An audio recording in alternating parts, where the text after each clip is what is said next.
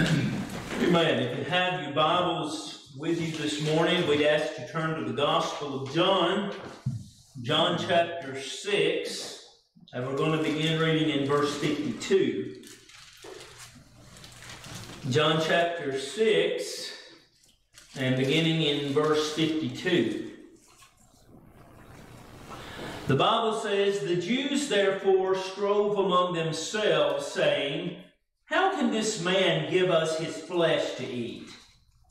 Then Jesus said unto them, Verily, verily, I say unto you, except ye eat the flesh of the Son of Man, and drink his blood, ye have no life in you. Whoso eateth my flesh, and drinketh my blood, have eternal life, and I will raise him up at the last day. For my flesh is meat indeed, and my blood is drink indeed. He that eateth my flesh and drinketh my blood dwelleth in me, and I in him. As the living Father hath sent me, and I live by the Father, so he that eateth me, and even me shall live, and even he shall live by me. This is that bread which came down from heaven, not as your fathers did eat manna, and are dead, but he that eateth of this bread shall live forever." Amen. Dear Lord, we thank you and we praise you for your word. We thank you for your goodness and your watch care.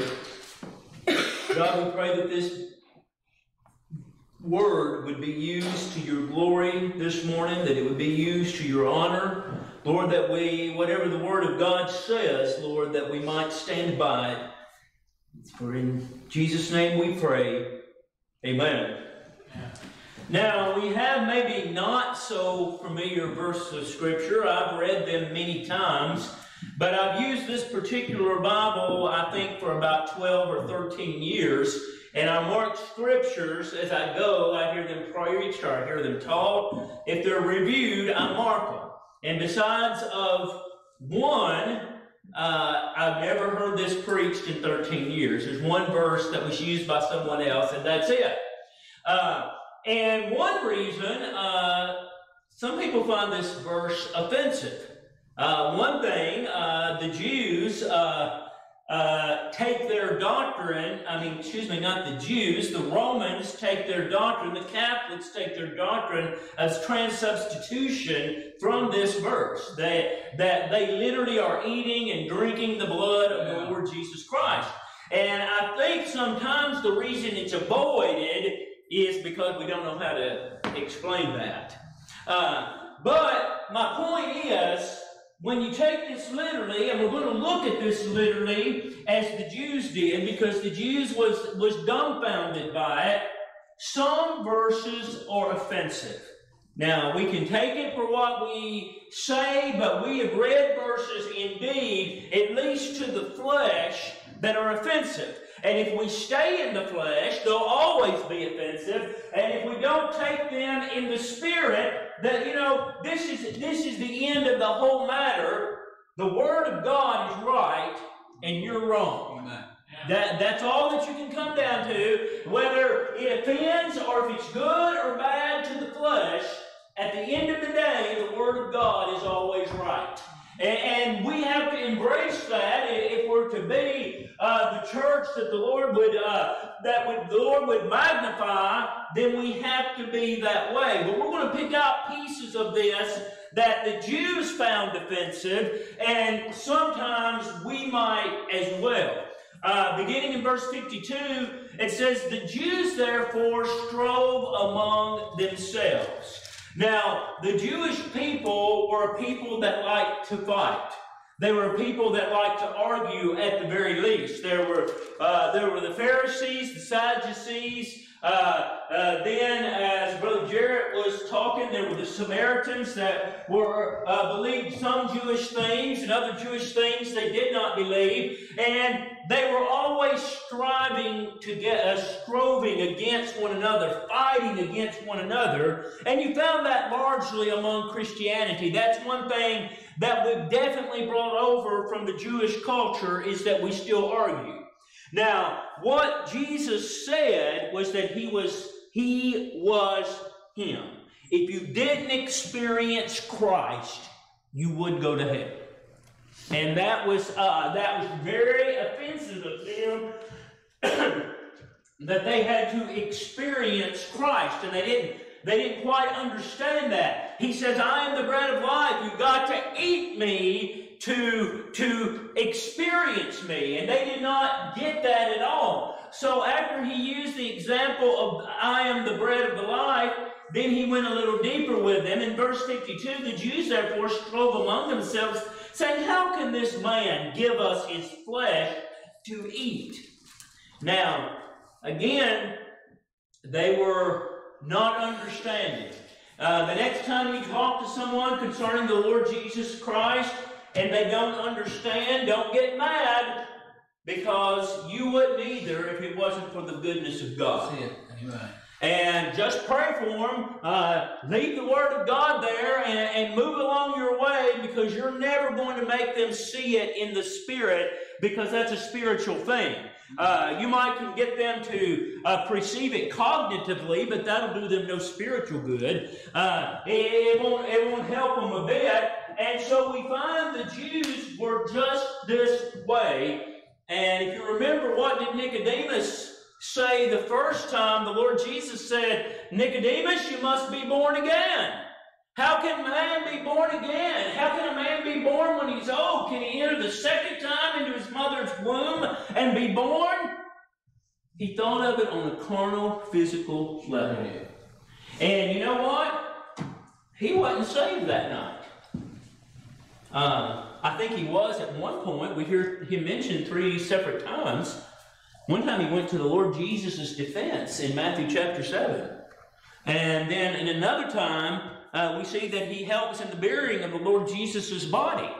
And so I believe he was saved, but it was a hard thing in the beginning. He's saying, this is an impossibility.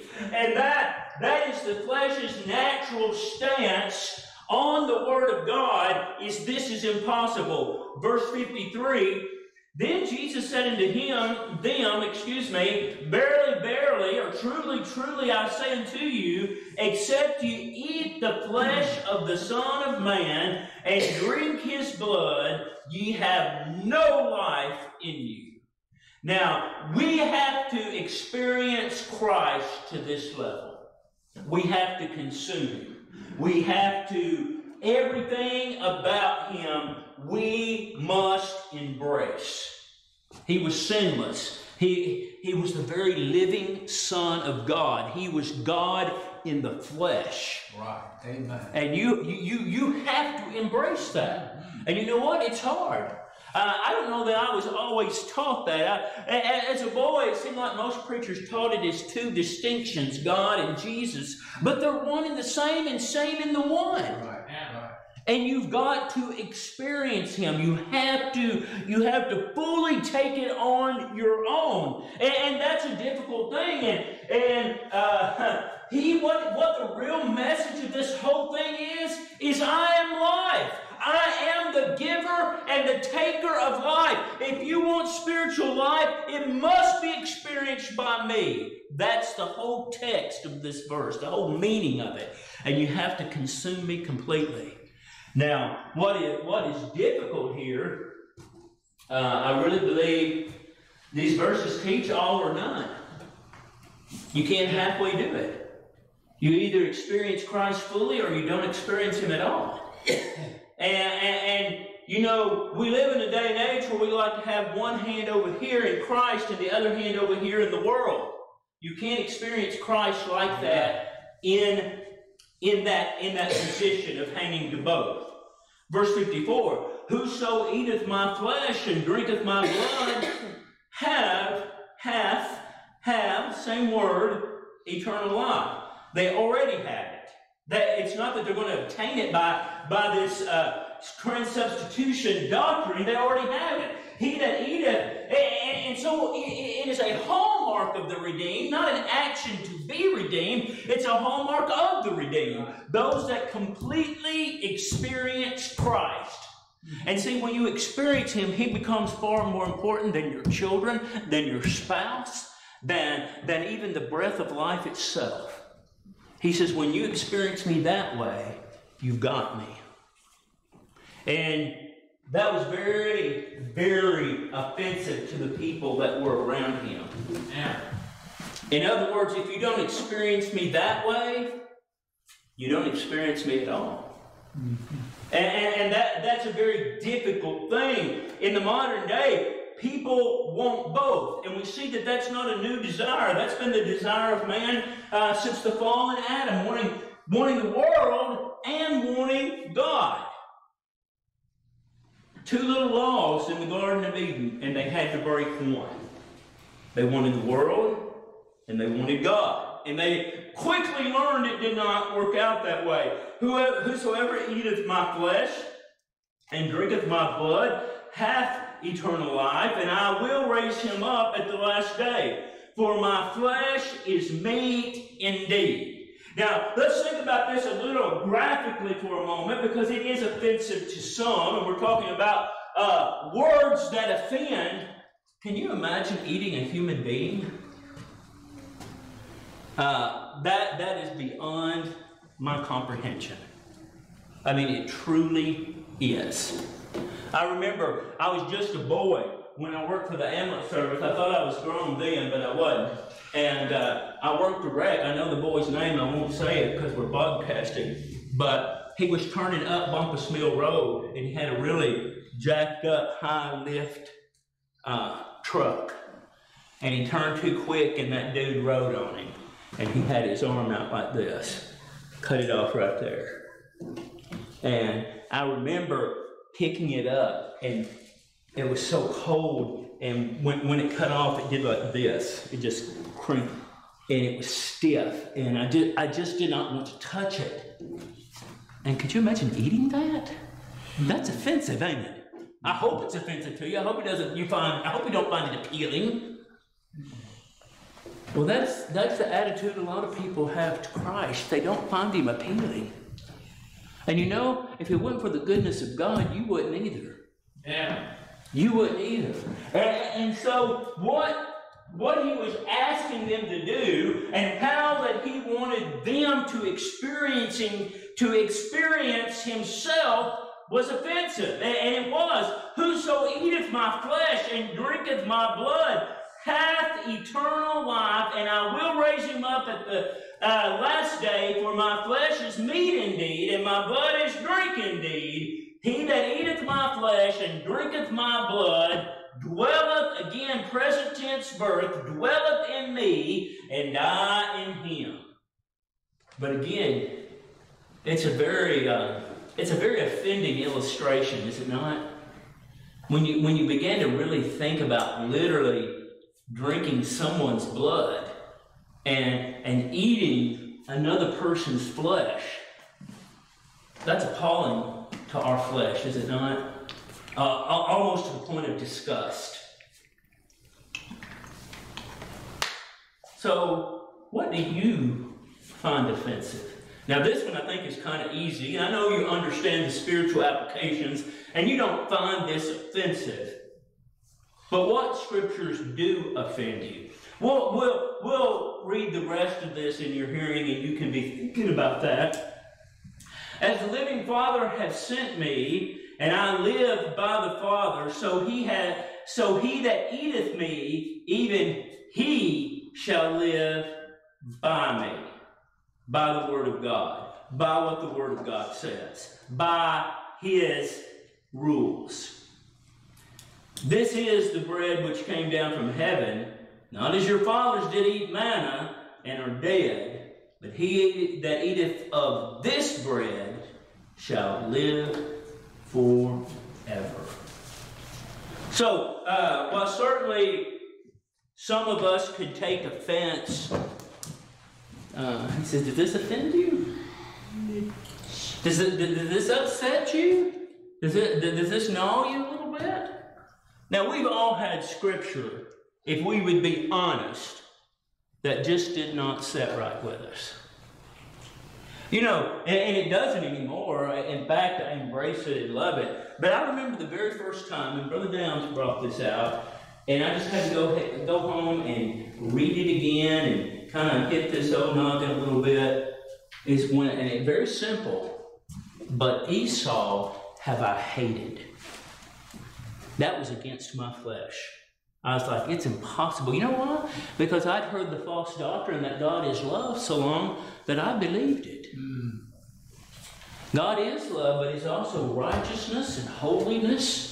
And He cannot defile Himself anyway. He hated Esau. He certainly did. And it offended me for a while. And then I had to come to this, and you will too, with any offense of Scripture, you have to remember God is always right. Yeah. We have no dog in the hunt, as my mother used to say, because God is always right. Now, it may hurt the flesh, it may move the flesh, but at the end of the day, we have to acknowledge and give God the glory that He is always right, and this word will always magnify His name, whether we like it or not. Remember, one of my favorite verses in the Bible is this, and my ways are not your ways. And so at the end of the day, it might not be appealing to us, but you know what? If I understand the Word of God as I think I do, it brings Him much glory and much honor, and what I think really doesn't matter. Right? And so we find that I think if we're to be sound believers, sometimes we have to find these things that bother us. Joshua chapter 8. Joshua chapter 8. And we're going to begin reading in verse 22. Now, if you know your Bible, they had gone up against Jericho and won. They came up against Ai, and at first they were sent running. They went back to Ai again after they had gotten right with God. There was sin in the camp, is what the Lord God said. And then they came out as victors. So, Joshua 8, verse 22. And the other issued out of the city against them, so that they were in the midst of the Israel on this side and some on that side, and they smote them, and they let none of them remain or escape. Now, we're going to read on in a minute, but I want you to see, and if you write in your Bible, it says they let none escape. In another, as the Lord is telling them how to go occupy the land, they said kill.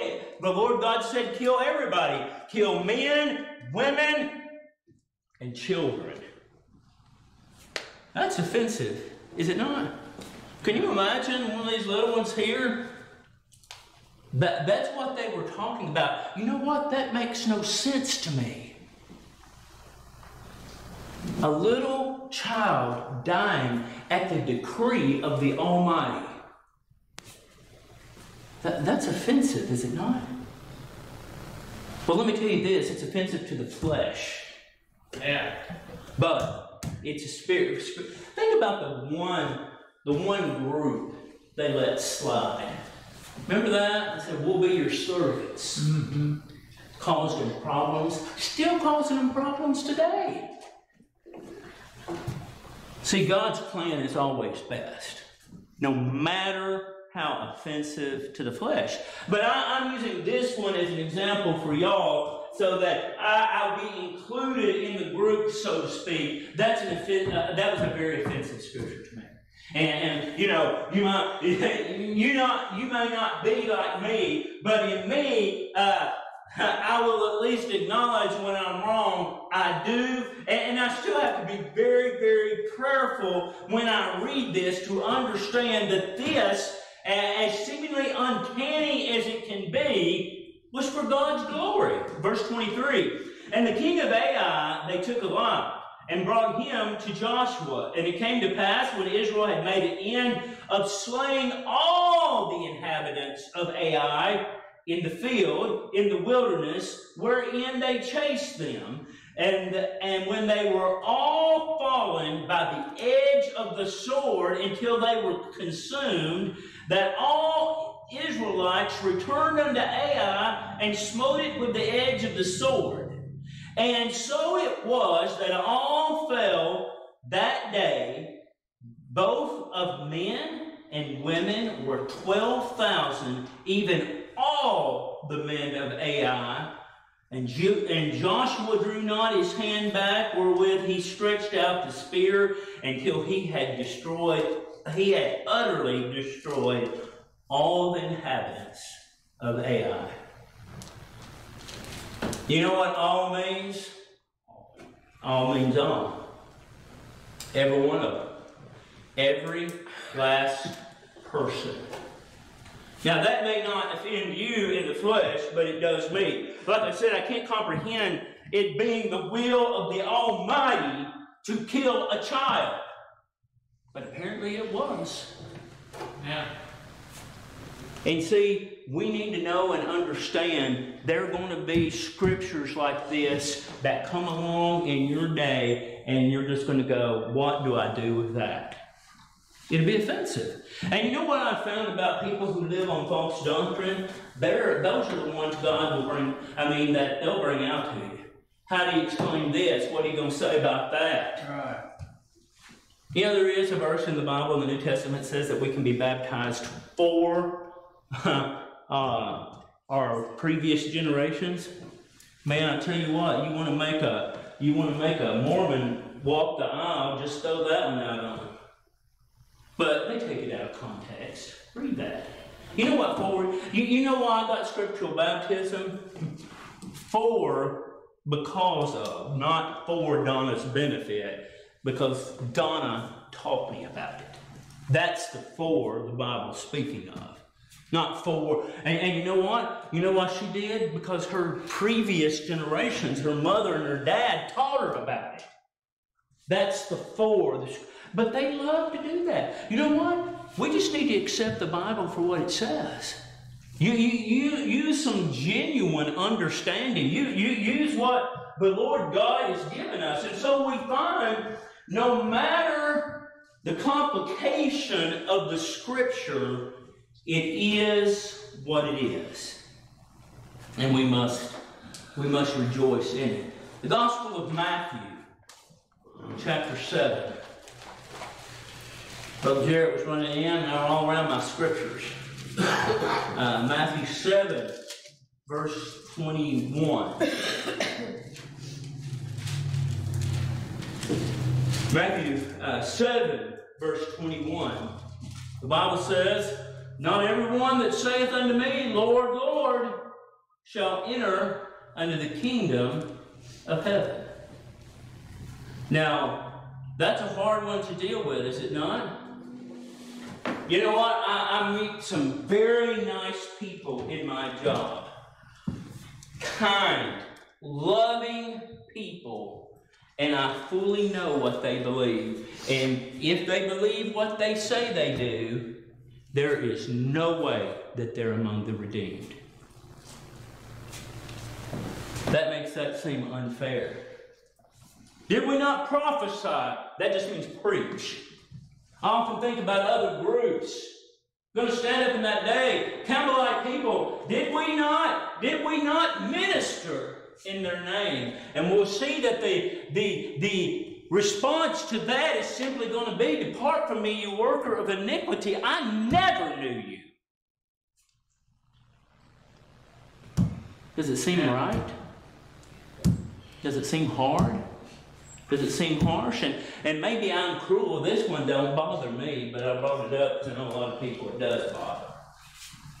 We all can't be right. Now that's the New Age theology. We all are just going the same way, and we're all doing different things, but we're going to get there together. No, no, no, no, no. There are but one way, is what the Bible says. Jesus said, I am the way, the truth, and the life, and no man cometh unto the Father but by me. Singular, one way. They're wrong. And again, I may be bad. I may have the wrong attitude, but that don't bother me a bit. You know what? When I approach somebody that's steeped in false doctrine, I won't be ugly, but I will tell them scripturally why they're wrong. Yeah. But, you know, think about a lost person. Think about a lost person. They come to you and say, you know what? Miss Smith is such a godly woman. She wears long hair all the time and rolls around on the floor in her skirt. And say, well, Miss Smith is messed up. Miss Smith is a holiness woman in word only. That's offensive to the flesh. You think that person that's lost is going to go, oh yeah, man, I get that. You're so right. No. It's offensive. A singular way unto glory is Christ. And that's offensive. That's offensive to me. Now, there are many, many doctrines in that book that's offensive to the flesh. I picked out two that seemingly bothers a lot of people. But what bothers you? Which is your nudge? And we all have one, right? We all have one. Well, you know what? I'd like to do just kind of what I want to do. Well, the Bible does not teach that, first of all. I think let me look. 2 Corinthians.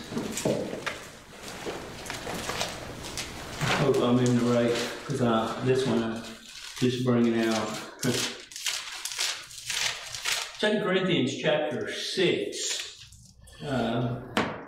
Verse 11. 2 Corinthians chapter 6 and verse 11. The Bible says this, O ye Corinthians, Greek nation, a nation of many gods. O ye Corinthians, our mouth is opened unto you. Our heart is enlarged, but his compassion is grown. Ye are not straitened in us, but ye are straitened in your own bowels. Now, if your bowels are redeemed, that was what they thought to be the center of man.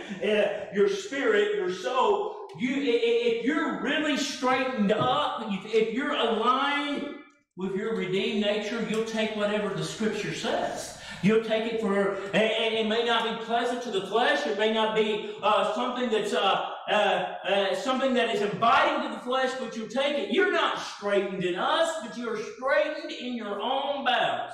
Now, for a recompense in the same, I speak unto my children, be ye also enlarged. He wanted them to grow. He wanted them to progress. And he gave them some key things to do that.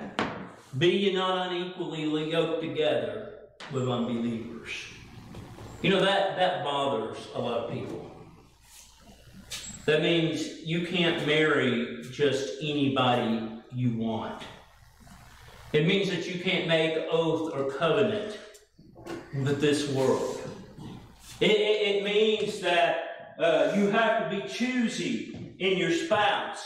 It means you can't join the lodge and make an oath or a covenant to them. When you go down to the courthouse, when they swear you in, you can't say, I swear by God, according to the Scriptures. You can say, I'll tell you the truth. I promise to tell you the truth. But see, when you get into covenants, you've got to be very, very careful. And so we are to be a different people. Ye are strangers and pilgrims. We are to stick out. You know what? That is not a popular doctrine today. Yeah. It really isn't. Even among our type of Baptists, I see it slipping and slipping and slipping more and more as the days go by. We're to be different.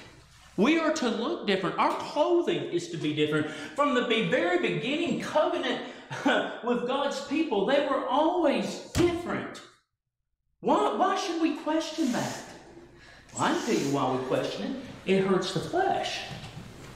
It's offensive to the flesh. Because we want to be like the world. We want to act like the world. We want to present like the world. And that way you get kudos and pats on the back. Ye be not unequally yoked together with unbelievers. For what fellowship have righteousness with unrighteousness? And what communion have light with darkness? Now this is an answerable question, believe it or not. What kind of fellowship do you have with lost people? Well, how's the weather today? I hear it's going to rain about 3 this afternoon. Very, very basic stuff, right? Just very common things. Now, if you go deeper and you want to be invited over their house and you want to have a good time with them, you will compromise something. You'll compromise what you do, what you wear, what you say. If you want that deeper fellowship with them, you can get it, but it comes at a price. And so we find then, as the Lord's people, what this says is right. It may be offensive to the flesh, but this is the right way. Verse 15, what concord or agreement hath Christ with Belial? Nothing. We have to be different. Or what part hath he that believeth with an infidel or an unbeliever? And what agreement have the temple of God with idols? For ye are the temple of God, of the living God. As God has said, I will dwell in them and walk in them, and I will be their God, and they shall be my people. Wherefore, because of, this is the standard, come out from among them, and be ye separate, saith the Lord. You know what? That's really offensive to a lot today. I want to be like the world. I don't want to offend nobody. Unfortunately, if this standard says it, your opinion doesn't matter. That's hard, isn't it? That's a difficult thing to go. That, well, my friends are doing this and my friends are doing that. Let me tell you, dear friend, if it's against the Word of God, they're not your friends. They're outside the group. They're outside the love of the mighty God of heaven. You do not need them. But man, that's offensive to the flesh, is it not? Especially when it's people you love. I literally think of my sister every day. I think, and I don't understand this, and maybe some of you others that have siblings that have gone can understand this, but I think I miss her now more than when she first died 11 years ago. And, but it was such a joy when she was a member here, and we enjoyed. But after she was disciplined, it was just different. It wasn't the same anymore. And as much as I loved you, I had to go with what the Bible said. And it's hard. It's very difficult. It's not a pleasant thing. But it's good for me. It's good for me in the spirit. It'll hurt your flesh, and it'll whoop you upside one side and down the other, but it's good for the inner man. Do I always understand it? No, but I do know that it's right. Wherefore come out from among them, and be ye separate, saith the Lord. Touch not the unclean thing, and I will receive you. So if we get it out there in the world, there's a huge problem. Do I believe that you're lost again? No. But I will question your salvation.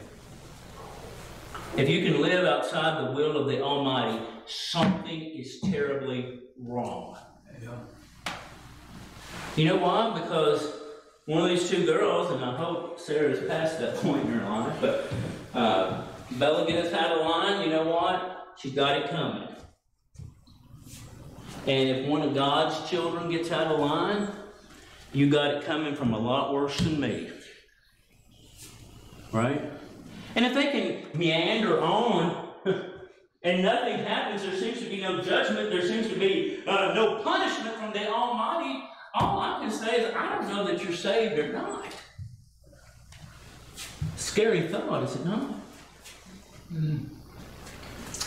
You know, when Judy and Mike were disciplined from our church, Mike was dead in a year and Judy was dead in 2 years. That's pretty scary, is it not? Our Lord's a good disciplinarian, isn't he? Those things are hard on the flesh, are they not? Make you say, how could that be? Well, I can't say I understand it all, but I can say I believe it. I certainly believe it. All the Word of God is good for me. And as difficult as it is, I always want to embrace it. Verse 18. And I will be a father unto you. A father is a provider. A father is a disciplinarian. A father is a protector. He says, you do this. You leave it all behind and accept what I say. And I'm going to protect you. I'm going to provide for you. I'm going to encourage you. And I will be a father unto you, and you shall be my sons and daughters, saith the Lord Almighty. So this morning I would definitely review within myself what I find offensive of this blessed old book. And there are verses in there that will offend. And you know what I have found is somewhat at least based on personality. Because some things I'm like, well, certainly that's the way it ought to be. But again, when you get talking about little children and the decree of God is to let them die, that's a hard pill to swallow. Yeah. But it's right. It's good. And we see when Israel didn't do it, the results were horrible. Yeah. So what is that little stickler scripture that you're like going, I just can't go to that? Is it one that says, and he is fitted, it says that Esau was fitted unto wrath. He was decreed for destruction. Vessels of wrath and vessels of honor. That bother you? That one really don't bother me. I think it brings glory to the Lord God. But some people find that as an issue, do they not? What bothers you? I think that's a very important question to answer, don't you? And that way you can study it. And if you belong unto the Lord, at the end of the study, you'll accept exactly what God says.